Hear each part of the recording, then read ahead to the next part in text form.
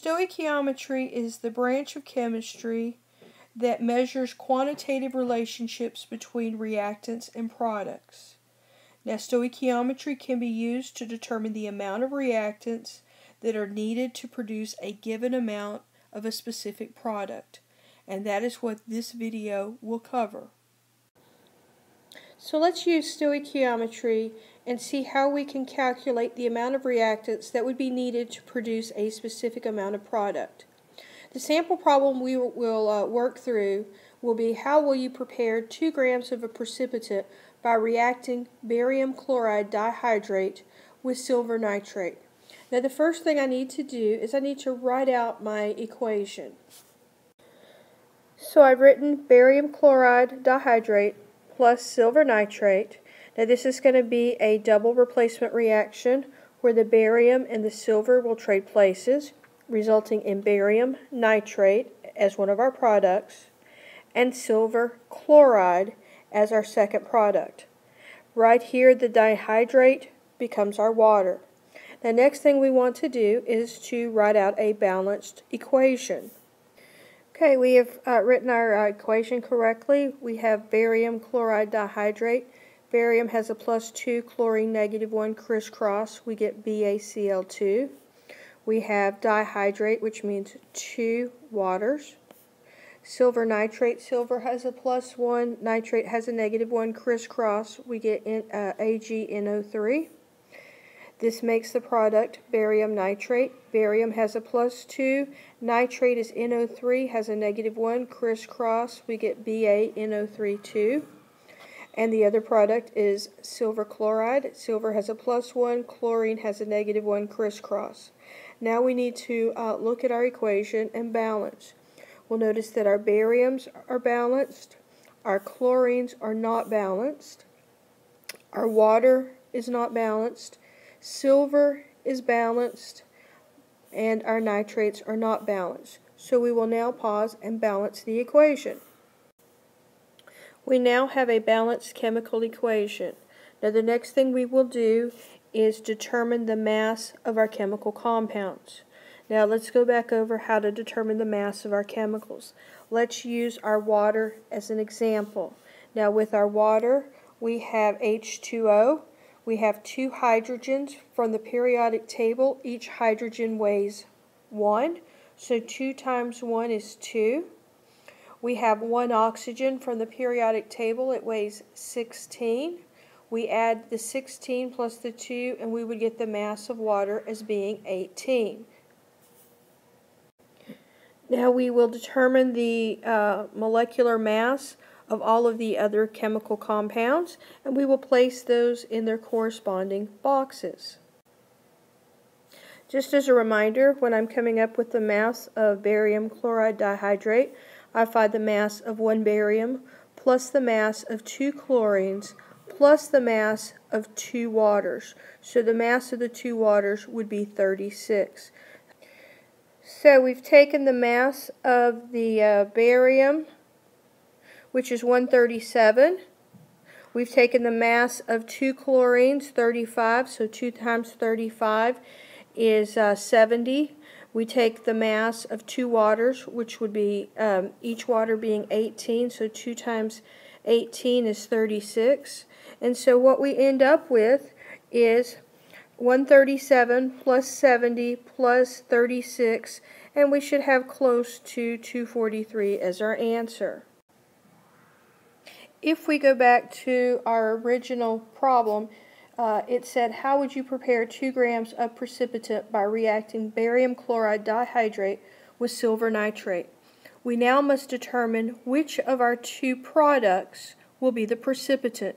To do so, we will use the chart that I have below.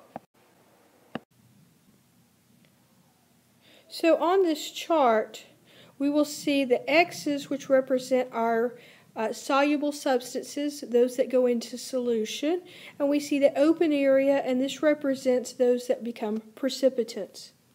We're going to be looking at our barium nitrate and our silver chloride to determine which one of these will be our precipitant. We're going to look right here at silver. Now remember that chlorine is a halogen. It's in group 17 from the periodic table. So we follow this over and we see that silver chloride would be soluble. So this is not the chemical I'm looking for. I'll follow over barium, follow down for my nitrate, and I would see that barium nitrate forms the precipitant. And the precipitant on this chart would be those that have no X. So we will now want to calculate how much barium chloride dihydrate and how much silver nitrate we need to mix together to do an experiment so that we can make 2 grams of barium nitrate. And before I move on, just as a reminder, this is just one of many solubility tables that you can pull off of the internet to use to determine which product makes the precipitant. So we're looking at the precipitant barium nitrate. Remember that its molecular weight is 261.3. I need to calculate the number of moles of precipitant of barium nitrate to be formed. Now to do this calculation, we want to make 2 grams of barium nitrate, so we're going to multiply 2 grams times 1 mole over the weight of barium nitrate from the periodic table. Grams cancel out.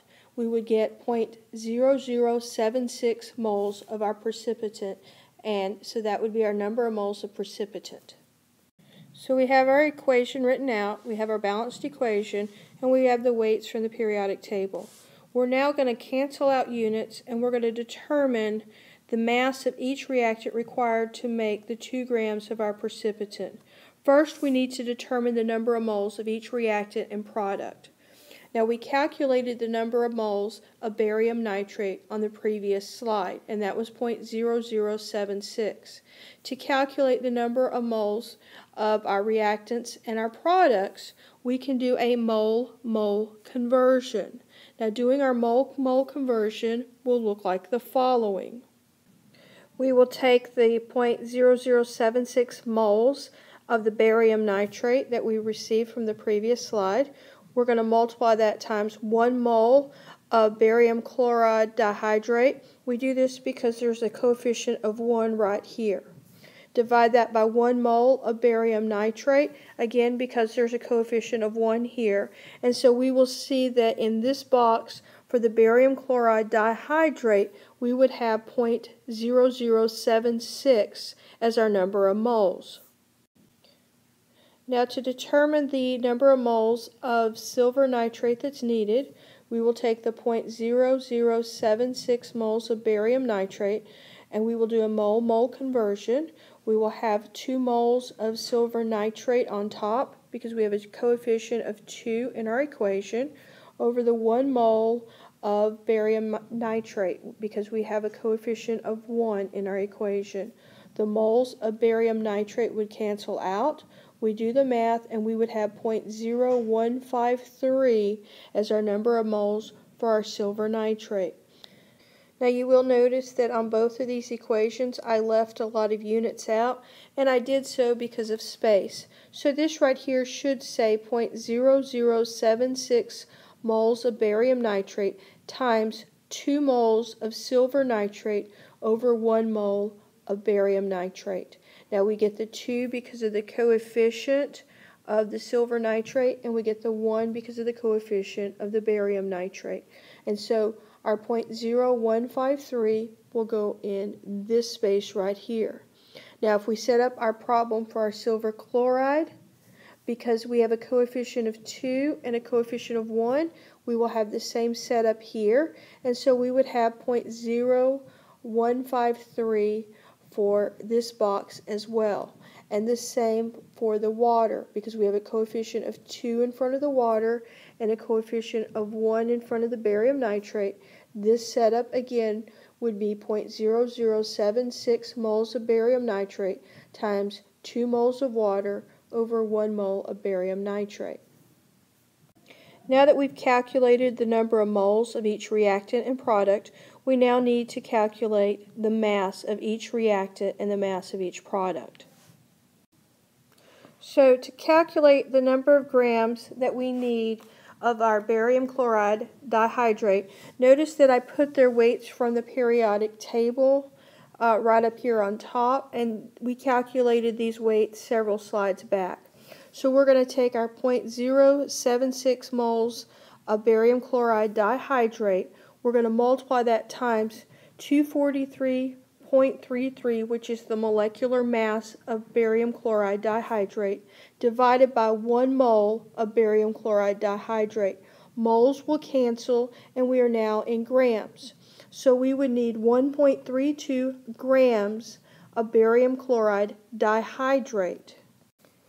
Now, you would repeat this procedure with the other remaining boxes. So 0.0153 moles of my silver nitrate, and I will take that and multiply that times 1.69 grams of silver nitrate divided by 1 mole of silver nitrate, and I should get 2.58 grams of my silver nitrate.